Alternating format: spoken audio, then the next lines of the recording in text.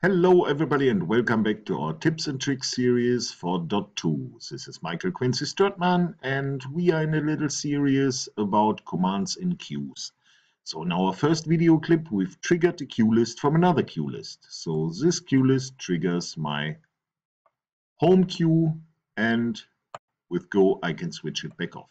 Where can I use this? You can use this for example in theaters to get a lean, clean main queue list. I've done an example here and I show you this is a little queue list, a little bit theater style. So the people walk in, the actor enters the stage, then the music starts, and when the music starts I want to have my park hands in the back do a little chase. So they turn red and then my chase step starts until the end. I've timed this a little bit and then I have to go on to the last queue, getting darker on stage.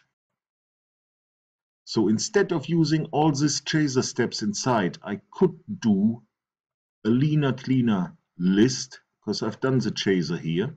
It runs as long as I want. And now I trigger from my main queue list this queue list. So my chaser is on executor number 2. And I don't need steps 4 to 11 anymore. So in my main queue list. So I say delete 4 through 11, please. Normal is good enough. This can't be a follow queue now, it must be a go. And when the music starts, I want to trigger executor number 2.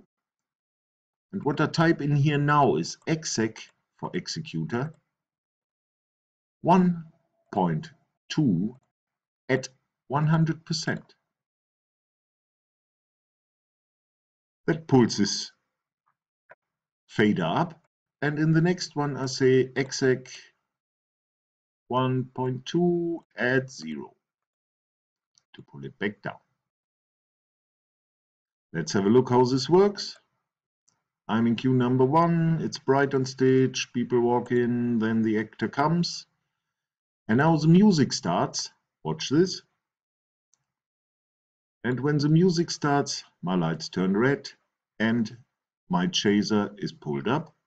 And whenever they are finished on stage with the music, I can tell them to stop. So the master will be pulled down and I'm here, and then I can go on.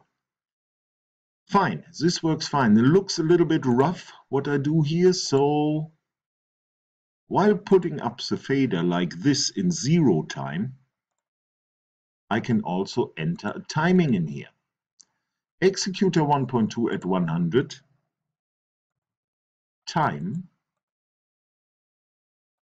2. Means will be faded in 2 seconds, and in here when I pull it down at 0 I put a time 1 in and it fades out in 1. Let's have a look.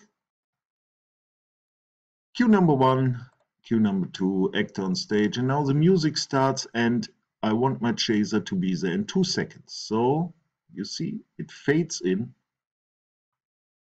and when I switch it back on, when the musicians are ready with what they do, they fade out in 1 second. Wonderful. So you see we fine-tuned this a little bit while we added a time. That's it for today. Stay tuned. We of course make a third part and show you what else is possible with commands in queues. This was Michael Quincy Stratman from Tech Support here in Germany at MA Lighting International. Happy programming guys. Take care. Bye.